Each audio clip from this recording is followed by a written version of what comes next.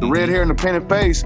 I couldn't believe when I started doing shit like Pay Dues and Rock the Bells, that Raekwon would come up to me like, I love your shit, and KRS-One. That, when I first did, Sway and King Tech first put me on the anthem, and I ran into Eminem, and he knew me, and all these niggas knew me. Like, I was just the odd man out. I didn't know that they was paying attention all these years. I didn't know that T.I. was in jail and the white boys was playing him. And he got up on my music. I didn't know that and Wayne was listening to Questions on gang-related soundtrack. They tell me how they found out.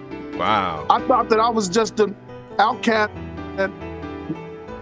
because I was on rock and roll here and there. I got an idea, I got an idea. But I'm going to have to get at Elton John, to get at Billy Joel, to get permission to do the idea that I got from me, Billy Joel, and Eminem.